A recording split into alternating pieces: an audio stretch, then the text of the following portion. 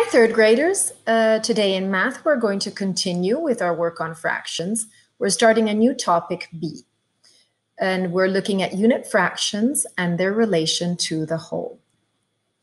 Our lesson today is lesson 5, and we are going to partition a whole into equal parts and define the equal parts to identify the unit fraction numerically. So first of all, what is a unit fraction? Think of the word unit. A unit fraction is a fraction where the numerator is 1, for example, 1/2, 1/3, 1/4, and so on, 1/5. So focus on the word unit because there might be a little bit of confusion with fractional unit. What's a fractional unit? It's the unit of a fraction. It names the equal parts of the whole. So when you're thinking, to avoid confusion, when you're thinking of a unit fraction, focus on the word unit, which is 1, and you're looking at a fraction with numerator 1. When you see fractional unit, focus on the word fraction. In how many parts has the whole been divided into?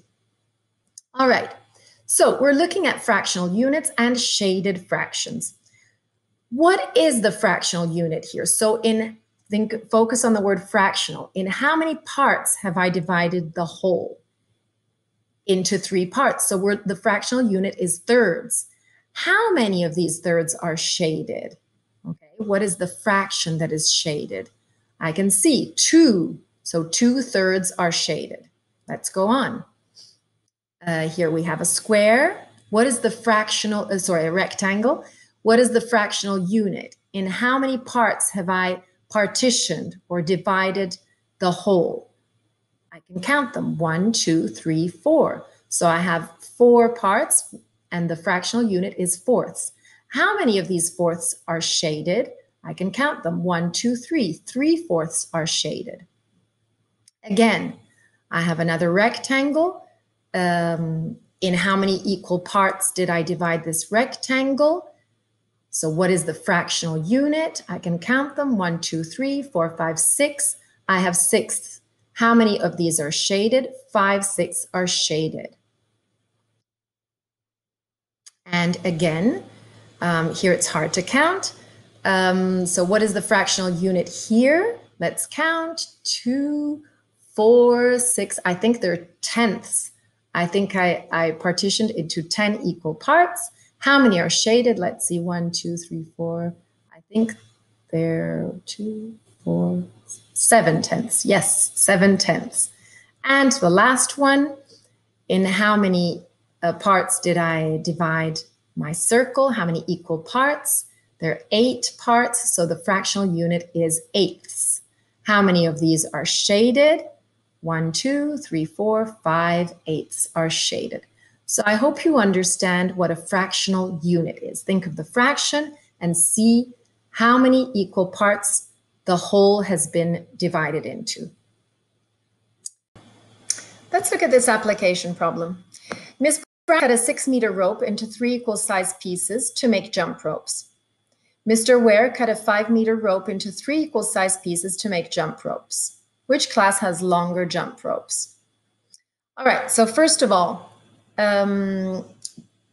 even in a word problem, try to make a movie in your head. So we have 2 teachers and they have some rope and they're cutting it to make jump ropes, okay?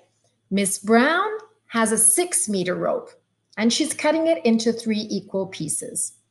Mr. Ware has a 5-meter rope and he's cutting it into 3 equal pieces. So we can underline the important information. 6-meter rope in 3 equal pieces, 5-meter rope into 3 equal pieces. And the question is, which class has longer jump ropes? Now, let's draw a model because that can help us think. So we can draw a tape diagram to represent the rope, which in the first case, in Miss Brown's case, is 6 meters. And then Mr. Ware's rope, with another tape diagram, is 5 meters long. In both cases, they are cutting it into 3 equal parts. So, which class has longer jump ropes? Miss Brown's class or Mr. Ware's class? Think about it. You can pause the video if you want to think about it a little bit. Of course, if you said Miss Brown's class, you're right, because the jump ropes are longer in Miss Brown's class because the original rope, she started with a longer rope. So they both cut 3 equal parts. It's like if you have a cake and you cut it into 4 equal parts. If the cake is bigger, those 4 slices will be bigger. If the cake is smaller, the 4 slices will be smaller. Okay, an extension. How long are the jump ropes in Miss Brown's class? This is pretty easy. If the rope that she started with was 6 meters and she's cutting it into 3 equal parts, you divide 6 by 3 and you get 2. So each jump rope is 2 meters long. Okay, let's get a little bit of practice. Try to answer the questions. You can pause the video and answer the questions before I give you the answers. All right, what is the name of this shape? This is pretty easy. It's a circle. How many equal parts are there? 2. So the fractional unit is halves. There's 2 equal parts. Fractional unit, how many parts have I divided it into? 2, so it's halves. What's the name of each unit? 1/2. What fraction is shaded? So each part is 1/2. What fraction is shaded? 1/2. This is the unit fraction because the numerator is 1. I'm taking 1 of the parts I divided the whole into.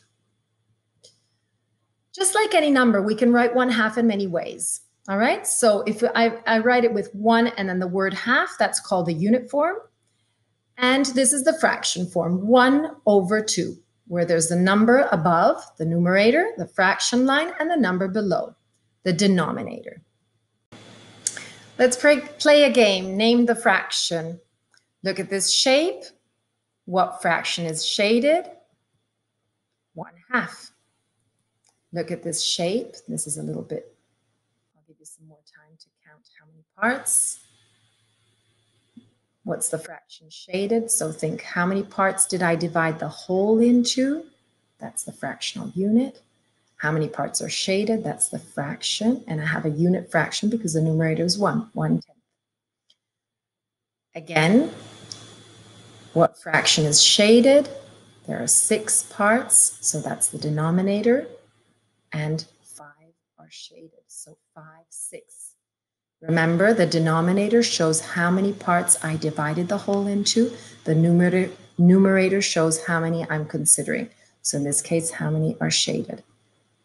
And the last one, I have 5 parts and 4 of those are shaded, so 4/5. Okay? Tricky question, does this shape have equal parts? Look carefully. Are all these, is this the same as this? It kind of looks like it's not a rectangle. It looks a little bit like a trapezoid. It almost looks like a rectangle. So they're not all the same. The parts are not all the same. They're not equal parts. So if the parts are not equal, can we call these fourths? No, we can't, because we can only talk about a fraction when we divide the whole into equal parts. If the parts are not equal, we're not talking about fractions. So these are not fourths. They're not 4 equal parts.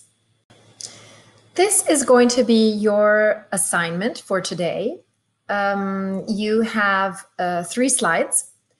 On this slide and on the next one, you have to look at these shapes and then fill in these boxes. So total number of equal parts. So you have to see this shape. How many parts was it divided into? 1, 2. So you will write 2 in this box. Then here it says total number of equal parts shaded. So you have to look at how many parts are shaded. 1. So you will write 1. Then you have to write the fraction in unit form. So this shaded part is what fraction? It's 1/2 because I divided the whole in 2 parts. I shade it in 1. This is 1/2. In unit form, I will write the number 1, and then I will write half in words. And the fraction form, I will write 1/2. So you will write 1 fraction line 2. You will do the same with all of these shapes. So let's do another one together. Total number of equal parts, you count. This is the whole shape. It's a rectangle. How many parts was it partitioned into? 1, 2, 3. So I have 3 parts. That means that the fractional unit is thirds. Okay, 3 parts. How many parts are shaded? 1 part. So I have 1/3. 1/3 is the fraction shaded. I write it in unit form and in fraction form. And you do the same for all of these shapes.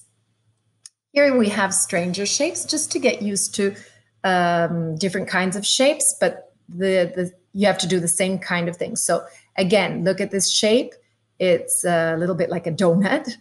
And so you have 1 part. It's a donut divided into 2 parts. Total number of parts 2, and the shaded parts, and so on. So you have different kinds of shapes to get different practice. Here you have 3 problems. So problem number 2, problem number 3, problem number 4.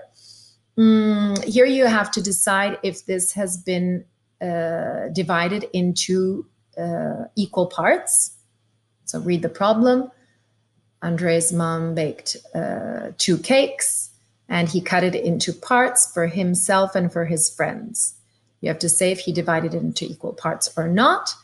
And then there's 2 more problems, all related to, I mean, it's always the same problem divided into parts. It's always Andre's mom who baked 2 cakes for his birthday, and he has to cut equal slices for himself and for his friends.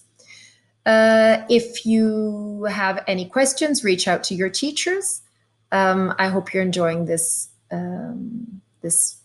unit on fractions.